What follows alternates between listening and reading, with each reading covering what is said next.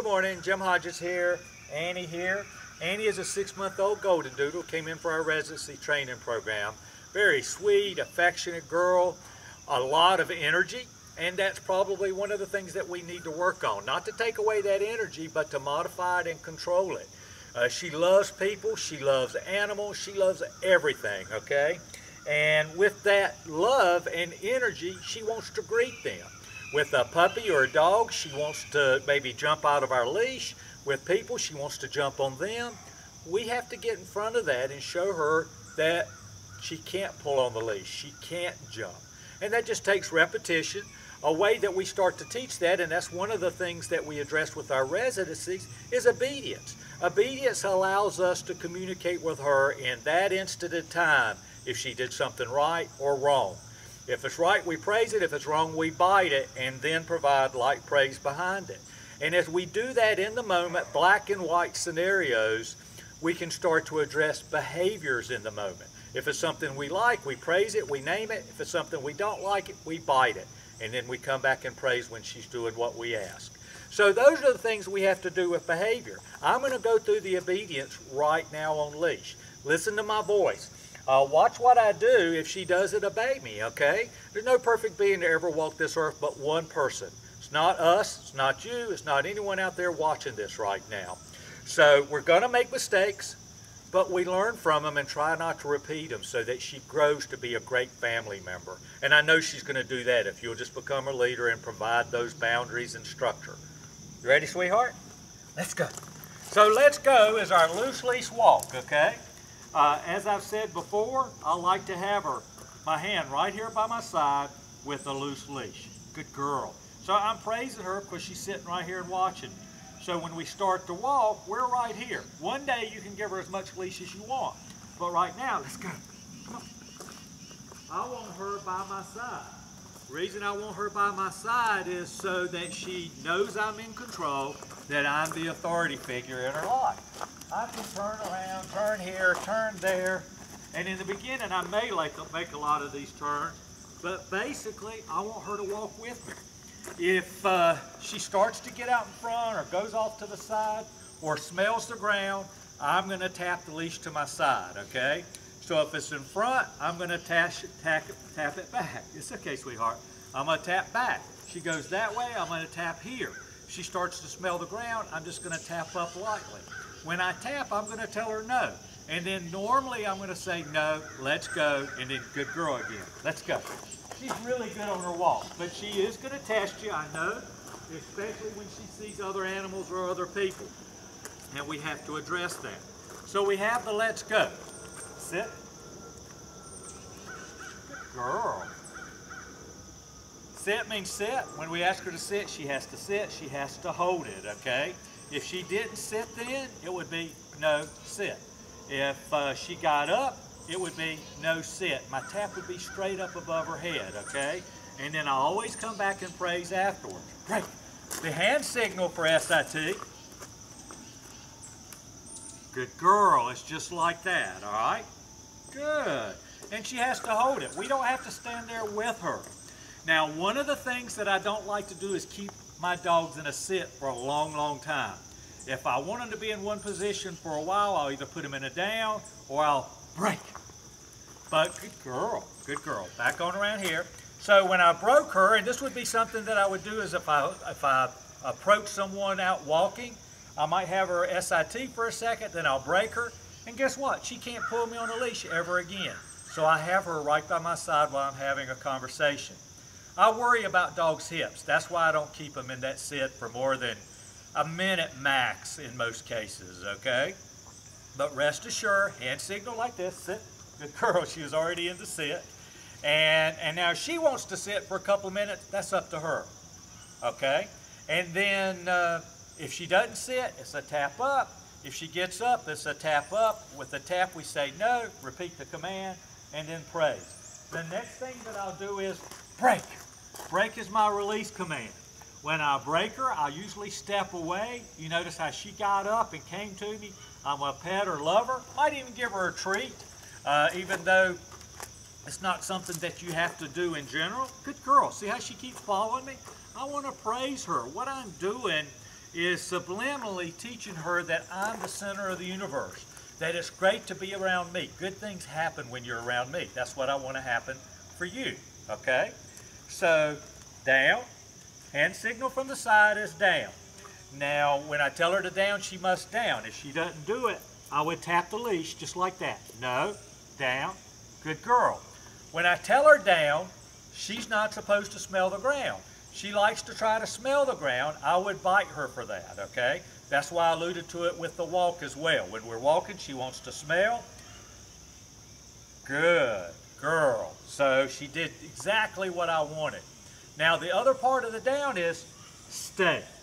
Now I told her to stay. She can relax. She's going to be there a while. She doesn't have to pay attention to me. When I tell a dog stay, I normally do it for at least 2 minutes at a time, normally 5 or 10. And I don't do stay forever with a dog unless I see the need. The primary function of down and down stay is to teach that I'm the leader, okay? To let her know that I control all the shots.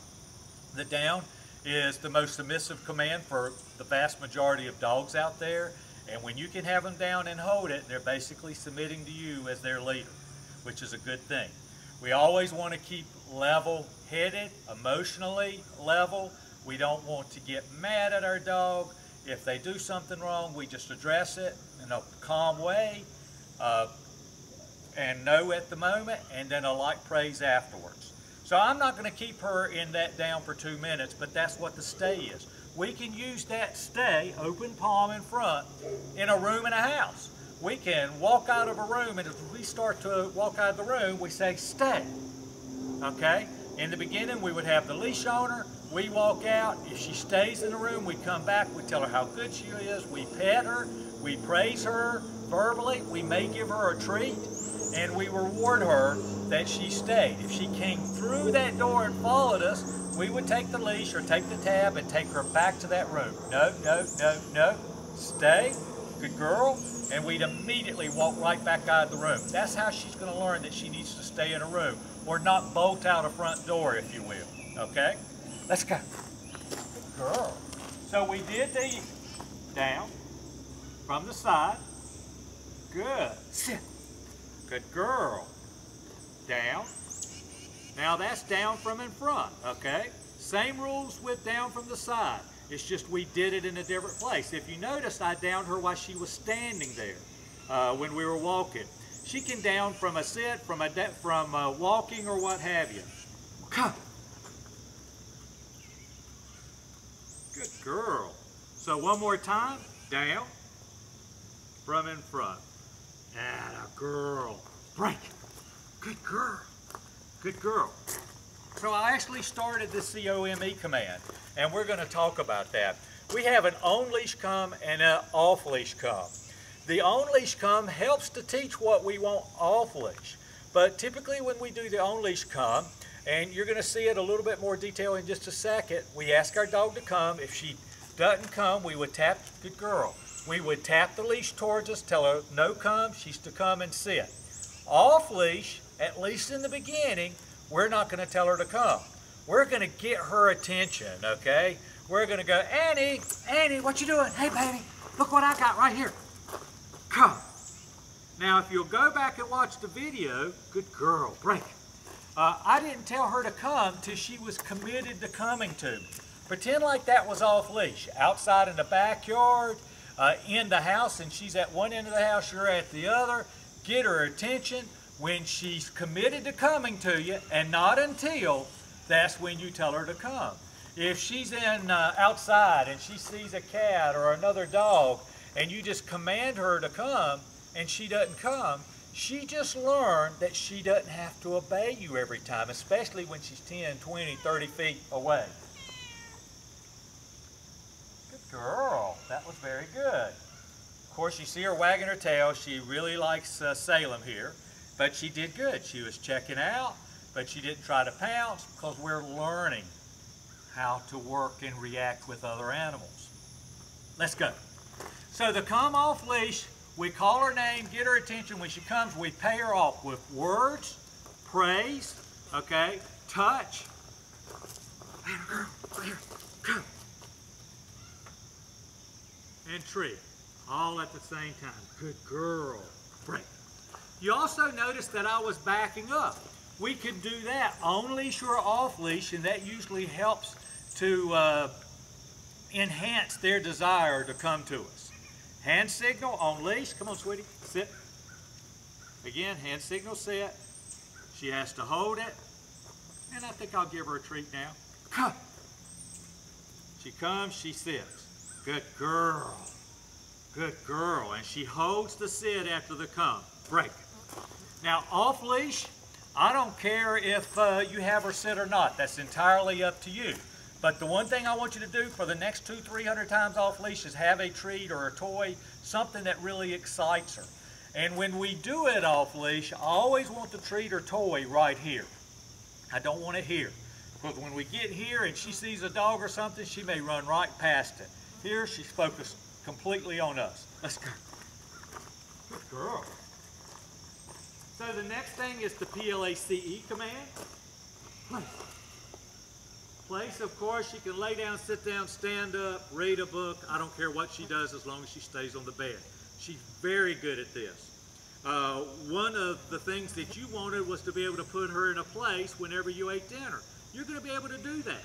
Of course, know that when you first go home, she's going to test you. Dogs learn in environments. And when the environment changes, like with a cat, is one room, another room, more people involved, they tend to revert back to what they had previously learned until we show them the right way. Again, she can do this for a couple of hours easy, and she'll hold it. You just drop the leash, you move around, but in the beginning, the leash has to stay on her, okay? And when it stays on her, that's for when she gets up. If she gets up, you just pick up the leash. No, no, no, no. I'm sorry, sweetheart. Place. So when I tap that leash on the place, it's right back to the center of the bed. And then we always come back and give a little bit of praise. Good girl. And she's there.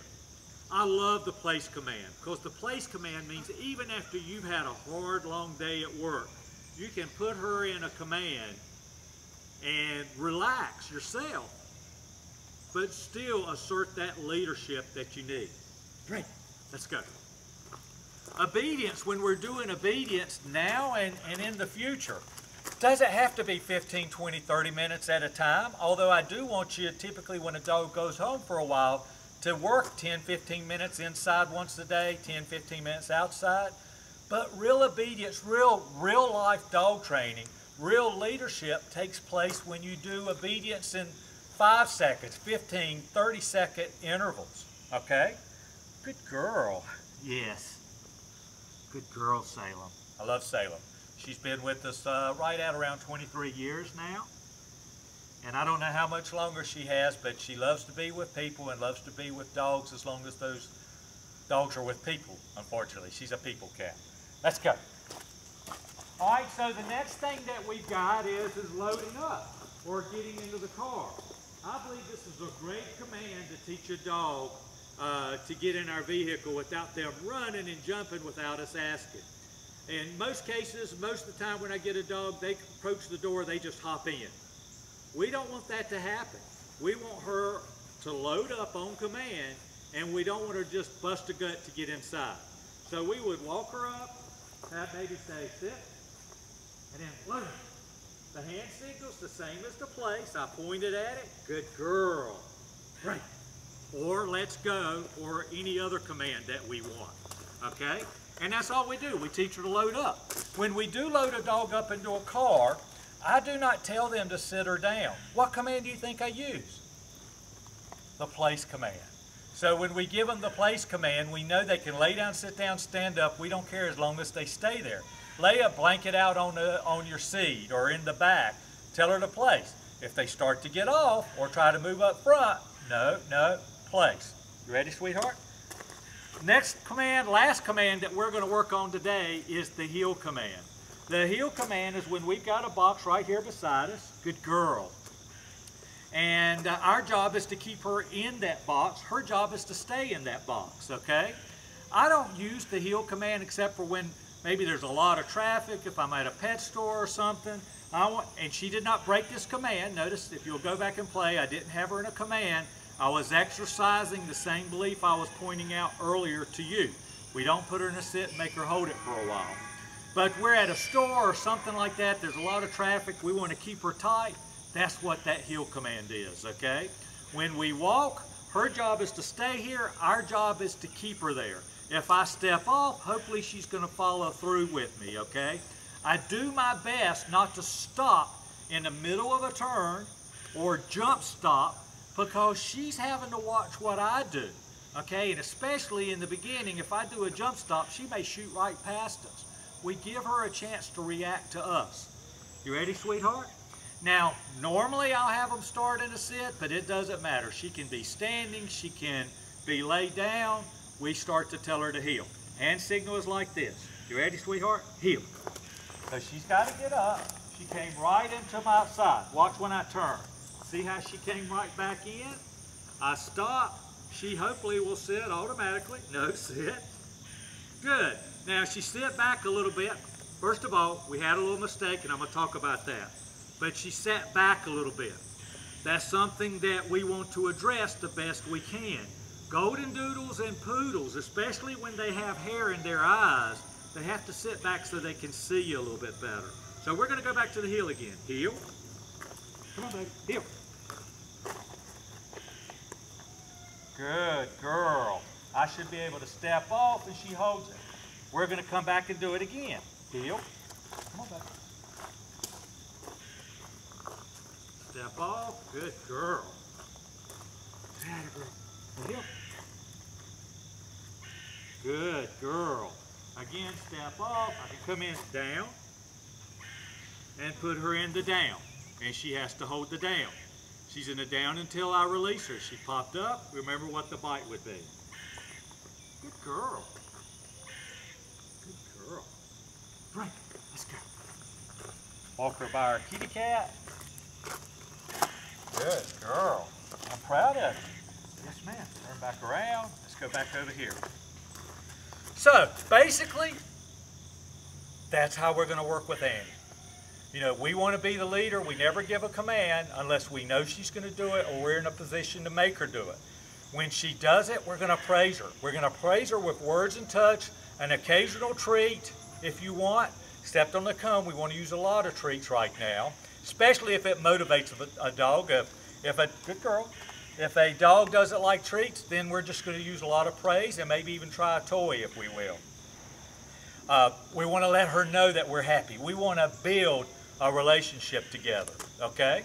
So say what you mean what you say. If you don't mean it, don't say it. If she's off leash in the house, don't give her a command unless you know she's going to do it or you're in a position to make her do it, okay? Of course, you can get me, 336-945-3232, 336-945-3232. JimHodgesDogTraining.com website is being redesigned right now. Sales@JimHodgesDogTraining.com, email, Facebook.com, Jim Hodges Dog Training.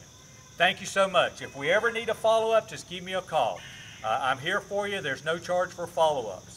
I wish you guys a wonderful life together. I think she's going to be a great companion for you.